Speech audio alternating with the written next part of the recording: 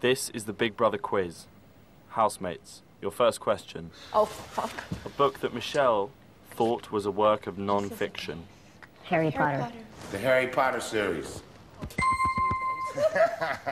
Where does Vern's head come up to? Your testicle area. Balls. Your testicles, Balls. Big Brother. Balls. Testicles. Next question.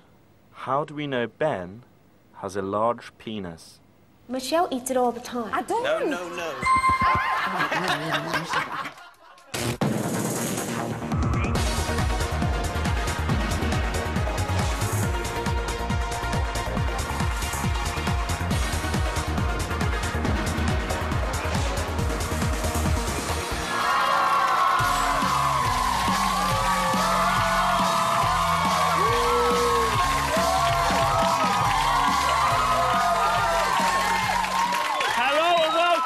Whitehall, and this is Big Brother's Big Mouth. Right, OK. Joining us tonight, a man who has won 4 Asian Music Awards, a ceremony that, rumour has it, will be hosted by Prince Harry next year. A gentleman Prince Harry would refer to as a very talented musician. It's Jay Sean. If you or I were found to have a series of photographs of Pixie Geldof flashing her lady fairy as she tumbled out of a rickshaw, we'd be put on a special register. But because it's this man's job, he gets his photos and not his address printed in the tabloids. It's Mr. Paparazzi and entrepreneur Darren Lyons. And a group of people who are big fans of Tina Malone because they're all extras in Shameless. It's the studio audience. And if you want to join in the debate, you can get in touch by phone and text, or you can send us an email. But most of you will probably be using your computers to watch porn, as, of course, that's primarily what the internet is for. I did notice Vern kept very quiet during that discussion. Anyway, if you want to get involved, you know what to do. So, Vern's treat for the task was a meal of fish and chips. Tasty. Although he was put off a little bit when Tina told her story of how her local chippy got closed down by the Food Standards Agency. It's funny, butter. The task involved explaining British things to American housemates. Things like the British cabbie, whom you have to pay loads of money for, then put up with them spouting racist shit. Or the British royal family, whom you have to pay loads of money for, then put up with them spouting racist shit. Sorry, enough about Prince Harry. He's let himself down, he's let his dad down, and he's also let Prince Charles down. Sorry, I mean, he's let his dad, Prince Charles, down. My mistake. So, Coolio claimed that if this was a US show, 2 people would have already had sex. Having said that, the last show he was on was a cooking programme, and last time I checked, those were pretty sex-free. You know, I don't remember turning on my TV and hearing, in the Red Kitchen, Gary Rhodes is preparing a beef casserole, and in the Green Peppers kitchen, Anthony Worrell Thompson has just offered Ainsley Harriott a tit wang. Coolio also talked over the weekend about how he got caught at customs smuggling drugs in his shoe. What an idiot. Everyone knows that you're meant to struggle them up your arse. Although, maybe there wasn't enough room up there with his head so far up it. He also boasted that he'd found out you don't want to go to jail by going to jail, and you don't want to get shot by getting shot. Let's just hope he never wonders the circumference of a dog's anus. Or else Pooch will have a limp. So, having said that, ladies' man Coolio did really enjoy the aerobics task. It did a lot for his street cred, namely destroying it. But although his mind said no, deep down, he was giving it a standing ovation. This is a Swedish guy, isn't it, who remakes... Whilst that quenched Coolio's horn, poor Terry also seemed to be missing his wife. But he's found a perfect way to purge those emotions. Instead of saucy aerobics videos, he's taken to using Ben as a rent boy. But he's fucking great value for money. For me, I kind of need somebody like him around. I know it sounds mad, and I know he's out of order at times, but it's the out of orderness that I like about it. Tina also revealed to LaToya a very harsh but hilarious prank she made when she hypnotised Michelle. When anybody says anything, she shits herself. American housemates had to forget about their nation for a while, though, and embrace British culture for the task. To be fair, there was nothing American about the task at all, nothing American whatsoever about several people in fluorescent jumpsuits getting tortured and electrocuted because of American incompetence. Now, we've decided actually to recreate the ingenious electrocution task. We have actually wired a member of the studio audience up, and he's in one of these little gimp suits. We thought he looks pretty good. Darren, Jay, Sean, welcome to the show. We're going to be asking you some questions. If you get them wrong, he's going to get electrocuted. Great. So the pressure's on. Right, you're going to deliberately get them wrong. All right, OK, first question for you, Darryl, is how many children does Ulrika have? 4. Yeah. 4. By 4? 4 by 4. Yeah. 4 that she knows of. There might be other ones. Give him an electric shock just to, you know. Yeah, that's good. No, that's harsh. That's harsh. Jay, Sean. There's no wires, so I can tell it's not real. No, it's a little pack. It's a little pack here, sorry. Oh, wow. Little pack. It's a very large pack. It's not a little... I like the fact that he hasn't even bothered padding it. That's great, you know? Sort of future. Your question is, how many animals does Mucha own? Sorry, man. 10. The answer's 3. 10, I'm afraid. 10. So, give him a little shock. So after a while, you need to enjoy it. I saw that as well. Just you make sure nothing... Was that a gerbil? Yeah. I think we might have to towel down that seat. OK, right, next question, final question. Easy one. What number am I thinking of? 4. 4.5. Give me another shot. So enough of that. You're all right there. OK, good. Like Kate Winslet's Golden Globes acceptance speech, Ben Shell has given us tears, more tears, and a woman in a relationship showing really weird sexually provocative behaviour towards a celebrity who's far fitter than her actual partner. But is it for real? Oh, please say it is. Let's have a look at the evidence. Do you think somebody is a little bit infatuated with somebody? Depends if you want them seedy or not.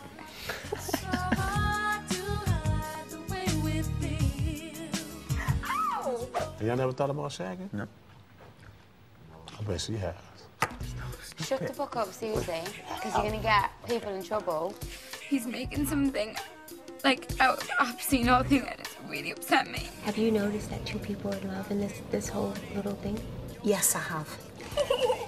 I am absolutely not interested in splitting up someone's relationship. Never do that. And B, I don't see Michelle like that. So, next stop, a Hello Magazine wedding that looks like it's been designed by Liberace. OK, we've called this discussion Ben Shell. Jay Sean, yes. Do you reckon there is anything going on between them? I think, what I think is happening, I think Ben fancies her, but he's not admitting it. It's really obvious that he's not admitting it, by the way, that, especially when he was in the diary room and said, there's just no, chemistry. Do you know what I'm saying? He was like... with his hands as well, he's like, yeah, I wasn't he was looking a bit scared. It's all so psychological. I think really he's feeling her. Yeah, he's feeling her in her seat. Urban talk, man, get with it. There Get with it, now. it's the urban talk. No, he's in there now. Do you reckon, Darren, it would be a good celebrity couple? Would it sell papers? No. I mean, it's totally predictable, actually. I mean, he actually's got an uncanny resemblance, but like Michelle's ex-husband. That is quite uncanny. Yeah, but I've got to tell you, this is a mountain out of a molehill. It's just been beaten up to try and get a bit of interest in there at the moment, because Ben is so bloody boring. Yeah. Lovely bloke, but bloody boring. And, of course, Michelle really hasn't a lot to offer either. So, really, it's doing us all a favour, but footballers... Posh and Becks, Buckingham Palace, Buckingham brother, no chance. Not going to happen. No interest in it whatsoever. And there was talk... Do we think it's real? Does anyone in the audience think it's real? You don't believe it? I think she fancies him, but he has got no interest at all. No interest at all. And he's enjoying her, like, moving around. He's enjoying being king of the castle, there's no doubt about it, trying to be cool. Of course, A1 was so bloody cool. Oh, they were. They were. Sorry. As well, Latoya mentioned the eye talk thing. We noticed that, like, him, you know, shifting up to her, like, oh, I really don't want to have sex with you at all. And then a little bit of eye talk, because that's what, and, you know, writing things on his eyelids and stuff. There is maybe something going on that we're not seeing, or is it very transparent? There's nothing going on at all. What do we reckon? Anyone think that there's anything there? There's nothing going on. It's just Coolio's been playing on their mind so much that they're starting to actually believe it's happening now. But really, it's nothing. We normally have some nice, like, sex-obsessed boys in the audience that would make you would like to imagine that it is. You're not a sex-obsessed boy. You're lovely. You're a beautiful girl. They've done a wonderful job. Really nice. No, I think that Ben and Michelle are going to get together at the end. It would be quite sweet. Because like outside the house. Yeah, because she's got a boyfriend and she's admitted it, and he's got a girlfriend, and I think like they're going to get together afterwards and then sell the stories, and I think that's how it's going to happen. OK, maybe there's subtle things that we're not noticing, like during the task, she had that massive shock in her ass, and maybe he's round the back going, well, it's hurting anyway, I'm just saying, things could be happening. Ben's last 3 girlfriends on Facebook. Yeah. I mean, that says a lot about the bloke. Yeah, yeah. He doesn't get out much. The poor guy, though, that's, I mean... do we like Ben? Some girls that maybe fancy Ben? Yeah. I like Ben. I think he's lovely. He's a bit quiet. It's a bit quiet, but he's good looking. Would you... Ulrika said it was like he was comatose. It's like he's any excitement. Yeah, he's just a waste of space. So much anger. Right, time now for some unseen footage, and it seems Coolio is still on Ben Shell's case. What you tell your girlfriend about? Shut up, Coolio, seriously. Can you take your girl back out, man? Shut up! Dude. Tell her to be Not quiet. cool at all. Talk to your girl, man. Seriously, See, Coolio. no, but can I say... No, Oh, really. shh. Do we really need to get into this again? But, you know, he's only doing it because he's bored. You know, it doesn't help, but... Wow. That looked like the most fucked up family photo I've ever seen, that little diary room. So what do we make of that Coolio winding up? Are we enjoying dysfunctional. that? No, I mean, Coolio is deliberately doing it. Of course, he's playing the game. He's trying to be really, really important cog in the house. I mean, the whole thing with Coolio is he's trying to make himself even more famous in the UK. So he's playing the game, and he's playing it incredibly well. Famous. Yeah. That's true. And he feels threatened by Ben with his massive amount of fame, clearly. Do you think... What I'm saying is, you know what it is? At the end of the day, even if there is a romance, like these guys said, it's boring as hell. Who wants to watch that? Maybe, it's so though, it's a jealousy on that? Coolio's behalf, a little bit. Do you think it's maybe a jealousy on Coolio's behalf because he sees himself as a bit of a dog? I reckon if Coolio had a chance, right, he'd probably sprat Vern. Do you know what I mean? He'd probably, like... I'm not... And he is missing his dog! Yeah. I mean, he's missing his dog. Listen, I don't want to say that because it was Gangster's Paradise, man. I don't want to... You know and also you when you get there. No, but what I'm saying is, it's like, he's trying to touch anything, isn't he? He's just like... Even the sofa. He'd outburn Scooter if he could. OK, that's all for part 1, but before we go, here's something to whet your appetite. Oh, no. That's what I orchestrated anyway. Admit it.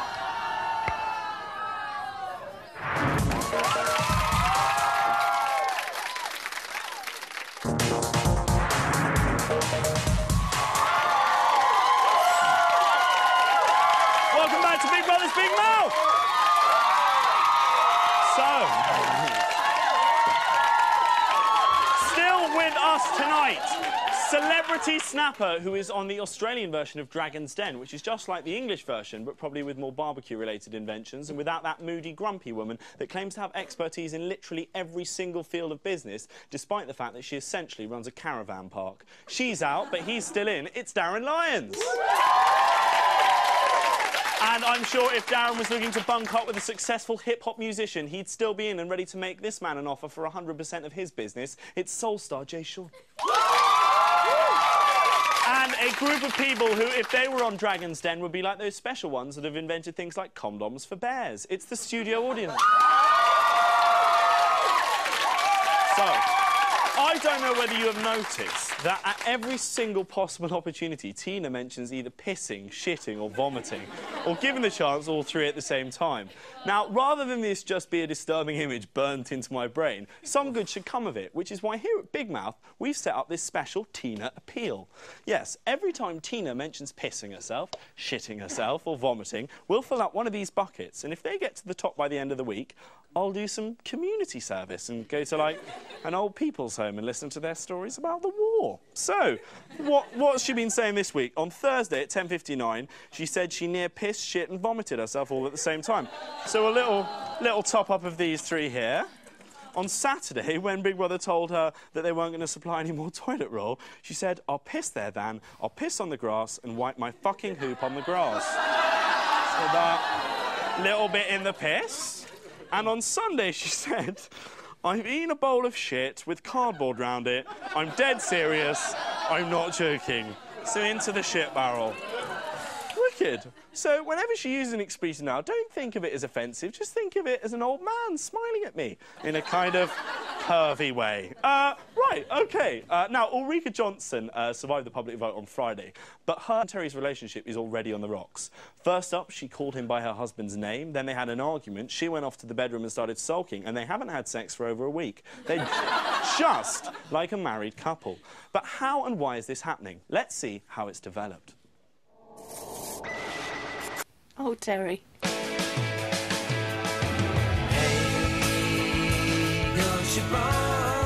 a nice, happy, decent bloke with lots of knowledge. Which housemate do you think has the most inflated ego? Ulrika Johnson. My God, he can't even remember. Everything seems to get on her nerves a bit about me. Come here. There's actually a thing in her that she thinks that she's better than everybody else here. I think he fancies me. Right. No, I'm kidding. I was joking. He's got something in his bonnet about me. There are times when I feel like you're a bit high-handed. We'll have a conversation.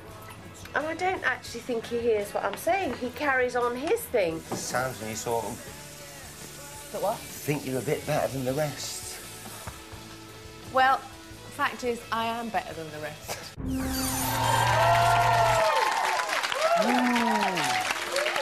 She is getting very grouchy. Understandably, really, this is the longest time she has spent not pregnant. So, we have called this discussion Terry and Ulrika getting frosty. Jay Sean, who do you reckon is going to win this showdown? Well, Terry kind of sort of is starting to be a bit apologetic now, isn't he? He's starting to be a bit like, oh, I didn't mean it. Yeah, he's trying to make it better. Yeah. It would just be easier for him to lie, though, wouldn't it, when he's doing all this stuff? Because he's very honest and he's very forward with her, and then she gets really annoyed. Yeah, I think she, you know, she just wants... She wants out, and it's obvious she wants to just get out. So, yeah. See her check. Yeah.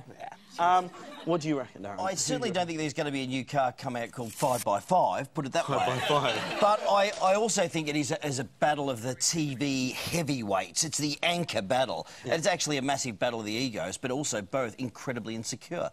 And I think this is going to get worse and worse. Ulrika has really got a bee in a bonnet now, and Terry, I'm sorry, buddy, he's trying to get it back now.